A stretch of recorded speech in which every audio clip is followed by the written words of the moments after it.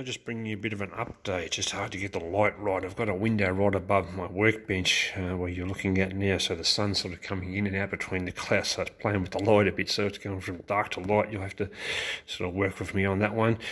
I haven't done a video on the Mazak for a little while, so I thought I'd just do a bit of an update of where I am. Had a few things on the go at the moment, just working on the actual tool turret at the moment, so sort of understand what a tool turret is on the CNC lathe. You look inside a CNC lathe and you've got your turret where you've got your multiple tools. In my case it's 8. Most machines have 12, or the newer machines have 12, but on this machine it actually has 8, which is probably enough, but even whatever you have is never enough anyway with any CNC machine. But just take you for a quick walkthrough. I won't show you too much because probably most of it doesn't even make much sense. It's probably easier to teach you how to speak Japanese than try to understand what you're actually looking at. But I just come back from the bearing shop, just found a couple of bearings inside it, just doing the normal things that I do with this machine, stripping everything apart, cleaning, inspecting, replacing bearing seals, everything. I think most of you know the scenario by now if you've been following along.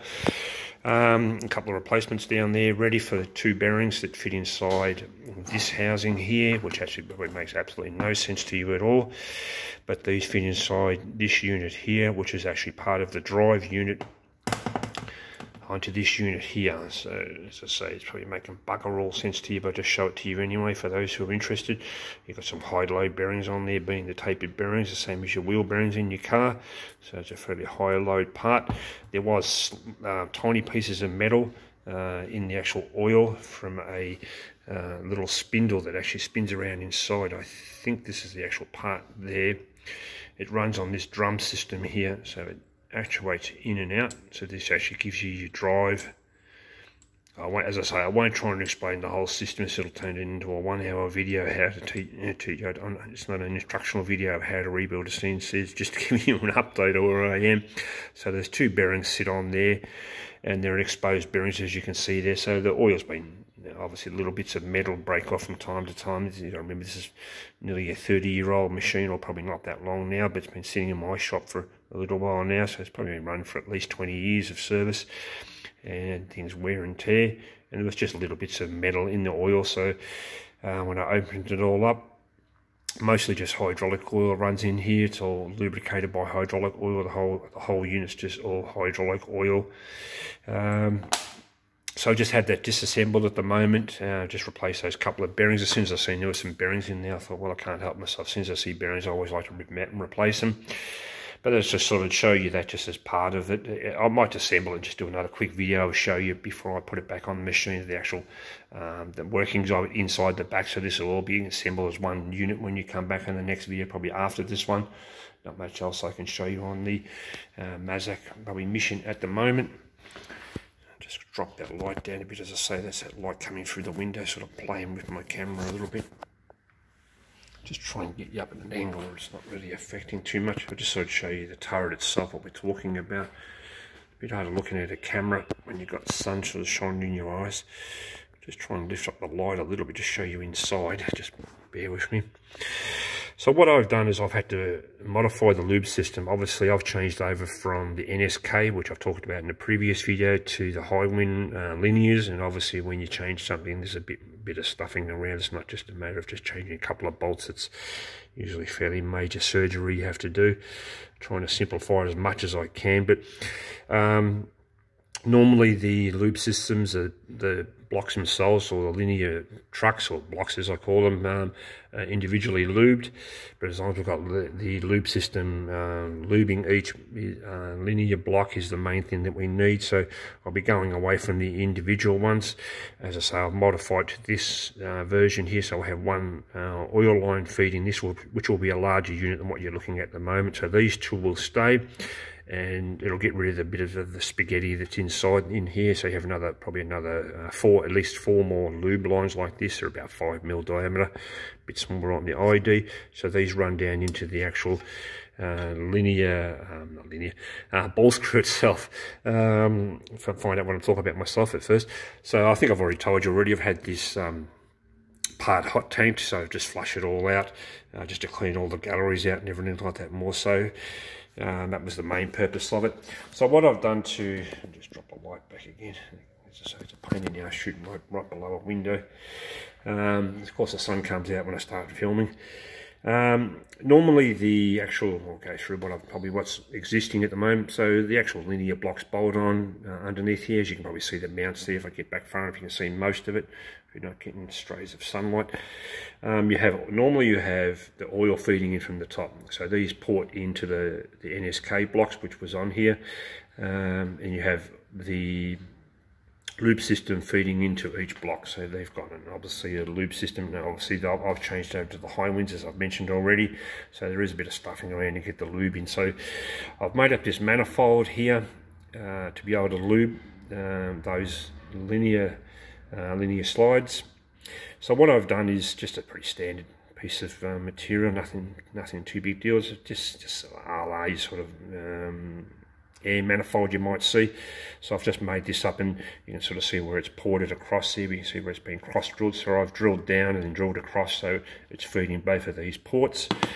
So how that works now is that fitting I showed you above will feed this block, which will actually, I've got to drill and tap it and mount on here. It'll have two fittings come out here that elbow out, and you can sort of see some lines I've been drawn on there just to plan my thinking out. They'll tee over, run into this T-piece, and then that'll run out to each linear block left and right. So I'll just take you over to the actual machine now and show you what I'm talking about, so it makes a bit more sense. Always hard to say what to show and what not to show in videos. I think I can just show you what things that I might be interested in. If you guys are interested, then you can watch or not watch. That's your choice. But of course I'm losing the sun again now and I'm back in the dark again. The actual linear blocks, as you can see there, the high winds ones that I've already shown you in another video earlier, where I've swapped them over and I've had to re-drill the holes to match up with the NSK and modified as best as I can without. I didn't want to modify the actual Mazak setup. I modified the blocks instead of modifying the actual turret unit itself. I did have plans of machining that to match these blocks, but then I've sort of have second thoughts about that. I thought I shouldn't be modifying the actual machine. I should be modifying the thing that I'm changing to suit. So as I've already shown you, I've had to drill and tap these, which was fun. They are case hardened, and it is fairly high grade steel underneath too. So it was fun to drill and tap these. But now that it's done now, it's good. It's one job that I wasn't looking forward to doing. That lube system I was talking about for the actual ball screw, which is RLS on a Mazak as it was. I haven't changed that. Where that blue tape is, that's those two oil lines will feed this ball screw. And then, as I was saying, you have this block that was just in front of where this mounts on, where those oil lines were coming through. There's that block or manifold that I've made. So you have a line coming out and it'll tee across to each one. So it'll tee across to here. You have that T-piece in the middle here, and that'll feed each block. The only thing I found was a bit of a pain in the ass though was with these high wind blocks. You can buy these actual fittings from the supplier. But the stupid size of the thread that came up with, I was trying to work out when I was trying to measure the size of the thread, I thought they would have been just standard M6 thread, because they were just 6mm thread, or 6mm size, but they finished up being M6 by 0.75. I never heard such a stupid size thread in my life. I thought already 1mm pitch would probably be enough, but for some silly reason they decided to make it M6 by 0.75. Maybe good for watchmakers possibly, but no good for bloody people like me trying to rebuild a machine. So I had to buy these special fittings from the high wind dealer. I'm not sure if Festo have these type of fittings. They're just basically a push-in fitting, like a Festo fitting. I didn't bother looking in the catalogue. These guys had them, so I just got them. And the Festo guy is an hour drive away, and these guys are about a 20-minute drive away, so it was easy to go and get them from them, and they had them in stock. But for the four of them, I was about just over $100 for the four of them, which was probably a little bit steep, but it keeps me going on the job. That was the main thing. If I was trying to save money on this machine, I probably shouldn't have rebuilt it in the first place, so no good worrying about it now. What's done is done. But it's probably just the lube system, as I say, with the, as I was trying to explain before, you see those holes in the actual casting itself.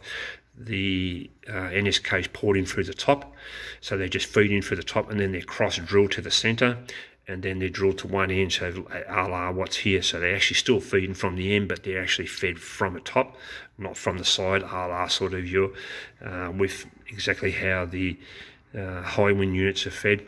They just feed straight in from the side, straight away, much more easier. This porting's a pain in the ass. I could have done it, but being so hard a material, I didn't want to stuff around trying to drill down through this and then drill through the side, cross drill and then cross drill and then drill back again to try and feed this system, because the actual balls, where the ball race is, I'd have to actually drill down at a slight angle, which I won't get into whole detail. I was going to show that in a video, but I didn't finish up doing it, so it didn't matter. I utilised the actual fittings, but I had to cross drill on an angle because of the way the high wind setup is. You can see the different profile there. The race is very high up. One of the return race is very high up for running through this case here, if you understand sort of linear slides. Hopefully this is making much sense, which it probably bloody isn't. But I couldn't actually, it wasn't as simple just setting it up in a vise and drilling across. I have to drill across at a slight angle to actually pour it to the centre and then pour it out to the ends. I'm thinking, well, it's just way too much mucking around. So I've gone with that manifold setup, which you guys have just seen. I'll just take you down to the tailstock now and just show you some other things that I've done. Not much else has really changed on the machine since the other things that you've seen, but just working my way through and just trying to find. So I've cleaned these up, I've stoned these surfaces up, which you guys have seen in the other video. Some of it's still a bit etched away. I couldn't go, excuse me, I couldn't go down too far. I thought about maybe getting it ground, but I didn't want to go crazy because I probably won't use the tailstock that much on a CNC. As I say, 90% of the stuff you do is up at the actual chuck, but I wanted to make sure I left that option open. If I needed to use the tailstock, I still wanted to have that option. So just going through and just blasting and painting things. You can see one part there is painted in the black. Just had some black paint in the gun at the time, so these are all been zinc plated first, and then I've just painted over the top with that black 2-pack. It was just what was current. You can sort of see the one at the back there is just still sitting in that zinc plating, and just painted that black over the top. That one's at the back, so you don't even see it. I just paint that one black. I had some paint left over in the gun. Trying to get you back a little bit so it makes a bit of sense. Bloody up too close. I did explain a little bit, just show you a little bit of what I've done with the tailstock. Now it's on. As I say, you guys can watch or not watch. It's totally up to you. As I mentioned before, this unit is driven, hydraulically driven in position, and the actual spindle itself is hydraulically driven as well. That cap that I showed you in probably the last Mazak video that I was painting, which is just up on the end there. So I'll just take you back around to the end and just show you that. Not that I really need to, but just as I say, it's part of the Mazak rebuild. You can watch or not watch what you want to watch yourself. You can decide. So that's on there now. So that was the actual. Just get a tiny bit more light in there. That was that unit I was washing out in the parts washer and repainted, and I was showing you a bit of instructional video on how to spray paint. But the drive unit for this is mainly what I want to show you. It's probably a little dark. Every time I try to film, the sun keeps going in and out. So the drive unit, as you can probably see, looks like a bicycle type chain that runs along the side of the unit there, or on the side of the rail. Is the drive unit to pull the actual tailstock to and from the actual spindle itself. So it's hydraulically driven. You can see a couple of fittings coming on the right hand side there. So it just drives this gear here, which pulls the chain backwards and forwards. I've sort of got it sitting loose at the moment because I might have to take the tailstock off or lift the rail up so I can shim it. I don't know how I'm going to go yet. I did remove some material. I don't know how much the centre height has changed. There is a little bit of adjustment in the actual spindle itself. I might bring you back in a video to show you how I line the tailstock up to the actual chuck itself, so to get that centre running again, because I've disassembled the whole unit. So as I say, I won't explain too much in here. It'll make a bit more sense if I get around to talking about that. So I might have to actually shim this up to get the height right. I don't know yet. As I say, I've stoned these surfaces, so I've probably changed the height a little bit, but it's enough to probably upset the centre height. So I've left this unit unbolted. There's some sheet metal covers. You can probably see one of them sitting in the side there. It actually sits on the side here that covers that chain normally, but I've left it loose. I did have it assembled up just to make sure it fits together right, so everything goes together well, but it covers up all these mounting bolts. You can see a bolt down there that holds the actual bed the tailstock, which I've shown you, as I say, keep referring back to in the previous video, which is that one was sitting on the bench where I've blasted and painted it. So this is the unit bolted back on now. So the next thing probably after that now is most of this is done now. Probably just some hoses to fit off on the actual tailstock itself. Get the turret done, which I'm working on at the moment, get that done, get that mounted back on those linears. And then after I get the turret back on, I can get all bolted back on into one piece, which will be a fair bit of work. And then probably the next thing to do is probably just put that green panel back on that I've shown you. I've got to get that blasted and painted. I've still got a little bit of body work or sheet metal work to do on that to repair a couple of things on it that were damaged in its normal service. A few knocks and dents and things like that I wanted to fix. That I've still got to do on that, but get that powder coated, get that bolted back on. I can start to run all my services from this end and services from the other end. So you bring the power from this end up to the behind the spindle, and you're bringing your hydraulics from behind the spindle up to here. So it's sort of like got to run all those services, and it runs in that sheet metal panel, which I did mention. That one was the green panel that was standing up against the wall. But yeah, that'll probably do this video. Not that there was much to re-show you. I just sort of haven't done a video for a while. I just wanted to update you where I was with it now. And you can sort of see through to the linears there. Not this really big deal. And other bits and pieces just sitting through there that I'm just sorting through and just finding out what I need and what I don't need to bolt back on. That's probably the thing at the moment. Just finding out stuff I can bolt back on is probably the hassle at the moment. And just keep working away until I get it going again. All right, I look forward to seeing you guys on the next one. Okay, bye for now.